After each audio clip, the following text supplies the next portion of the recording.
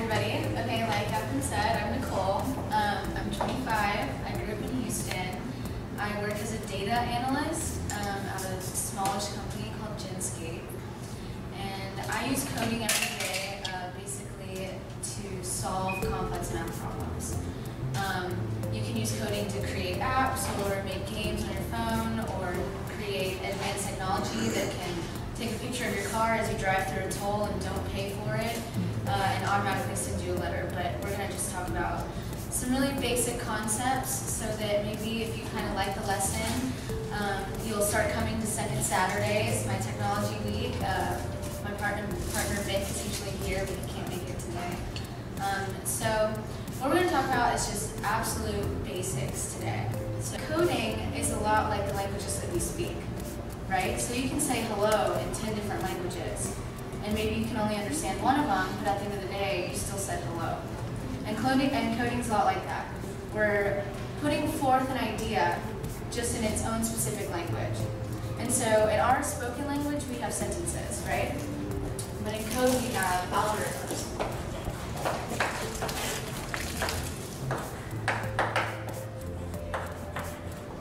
So an algorithm is basically a set of instructions or a sentence that you tell the computer in order to make it do what you want, basically.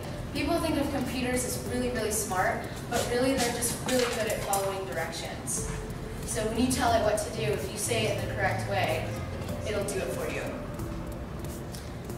So we're going to try to use an algorithm, not on a computer, but to give me a set of directions. So I'm going to give you two commands. Move forward.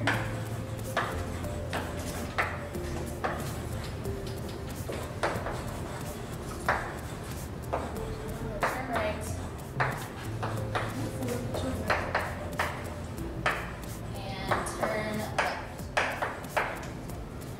You have to say the exact command. Move forward. Okay, what's your next step? Turn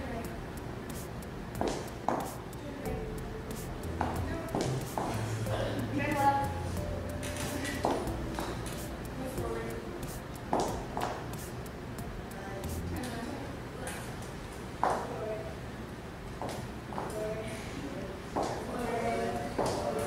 Okay, you guys got it. Good. Perfect. So you see, we achieved that objective by giving really clear instructions. Basically, what we just did was write our first program. Doesn't that feel cool? Using a set of algorithms. Okay, so at this point, does anybody have any questions? No? Okay, good. Awesome. Okay, so our second activity is going to be a little bit more complex. Can you guys see all 9 instructions? Yes. Yeah. Okay. So we are going to work as a group. So last time I was the computer and you guys were the programmer. This time I'm going to let you guys be the computer. So who wants to be the computer first? What's your name? Liam. Okay, hold the paper. So these are your new 9 commands. Joshua, can I ask you a favor?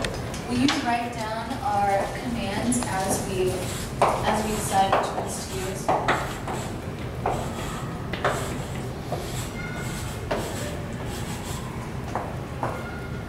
Okay, so our objective is to make a paper airplane with Liam's piece of paper.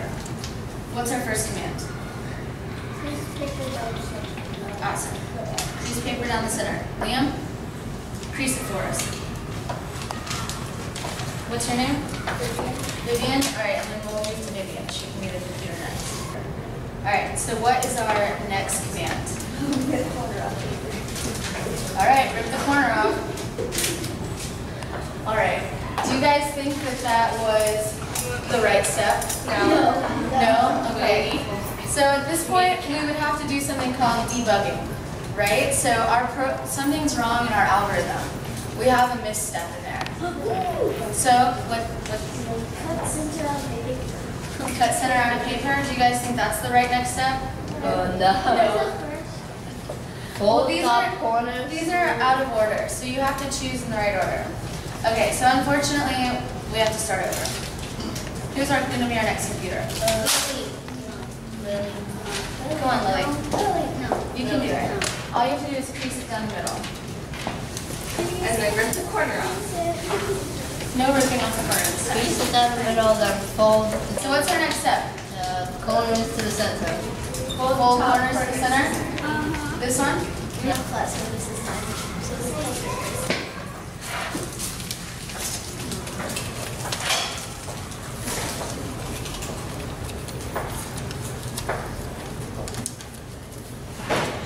You want to fold this now?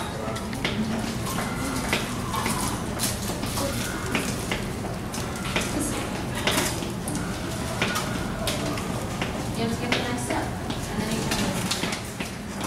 Do you know what the next step is?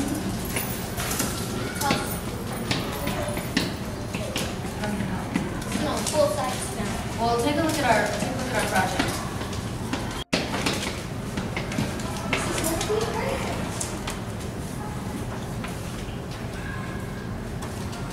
What's our next step? Full size down. Four sides down.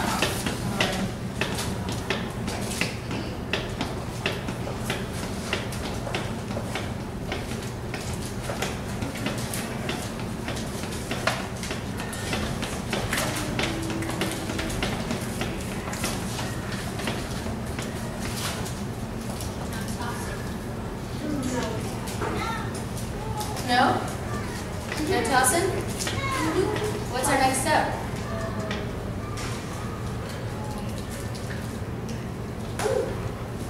What? Toss finished airplane. You want to let Joshua toss it since he was our programmer?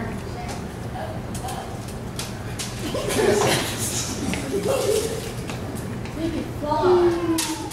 Perfect. Yeah.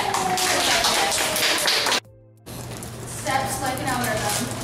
And then you're going to come up here and you're going to read your program and we're going to try to guess which activity you're talking about. Okay? Okay, go.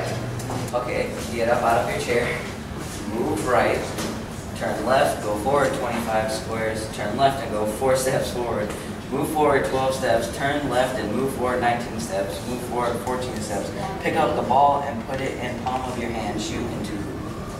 What do you think it is? Basketball! Basketball. Good job. Enter the building, move forward, get in line, wait, pick up silverware and tray. What do you think it is? Eat lunch. Good job. So at this time, do you guys have any questions? Did you, yeah? Do you use this for anything else? Yeah, there's tons that you can use coding for. So my particular job, I do analysis. So I take big, and I'm going to show you an example in a second. I take big groups of data, which is just random numbers, and I use codes to tell the computer how to organize them and how to look at them so that you can actually make some sense of them. So this is a model I built, and it looks pretty empty, right? So I analyze natural gas production. And what I wanted, my objective in this case was to compare production in different areas of the state. So how much gas is coming out of the ground in the east versus how much gas is coming out of the ground in the south. So to do this, I pulled some data and wrote a code so that it would automatically load it in for me. So here's the code. And this probably looks like a bunch of nonsense, right? But it's actually the exact same thing we just did. So like this right here, active window close. It's telling it, once you open up the data, copy it over, close it down. This section right here, open file name. That file is actually where all my data is kept. And this right here is the file path, which is just saying, go to start, go to this folder, and take these files out. Then it tells you to copy all that data and to paste. So you guys have all used copy and paste before, right? Where you just select and you get to move it over really easily. Okay, so I'm going to show you guys.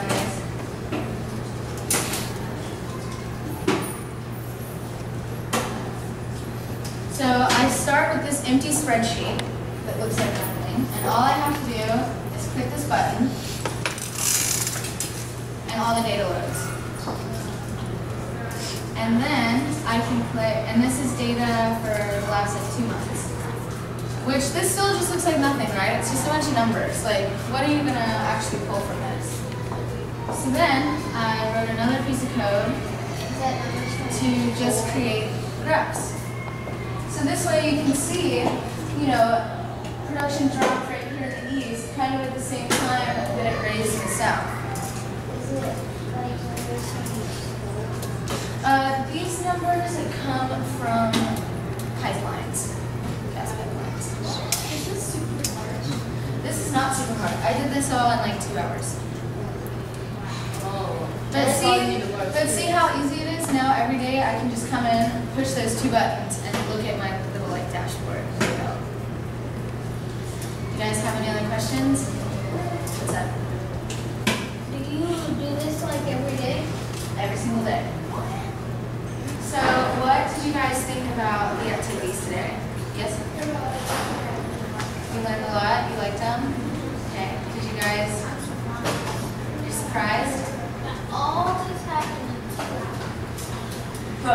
Yeah, well, and you know, even just the loading took what, like 15 seconds, maybe 15 milliseconds. Like, coding is there to make your lives easier.